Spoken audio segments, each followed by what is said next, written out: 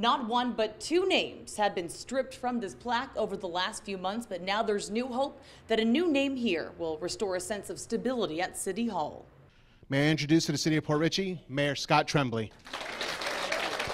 At his swearing-in Monday night, former prosecutor and now Mayor Scott Tremblay said he's ready for Port Richey to turn a new page. I think the best thing that's happened here lately is we've moved in a positive direction and we've put a lot of negativity behind us. And I look forward to trying to make Port Richey a much better place for us all to live. City Hall became Chaos Hall back in February when former Mayor Dale Massett was charged with shooting at officers, serving him a warrant for practicing medicine without a license. He was then arrested again, along with acting Mayor Terrence Rowe, for obstruction connected to his original charges. Does anybody know these individuals or believe that they do? If you do, please raise your hand. Also Monday, jury selection in the Dale Massett trial.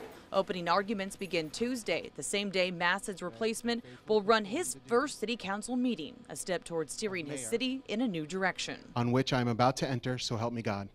Now, with just 3 witnesses lined up, including city manager Vince Lupo, court officials expect the former mayor's trial to move along rather quickly. In Port Richey, Victoria Price, 8 on your side.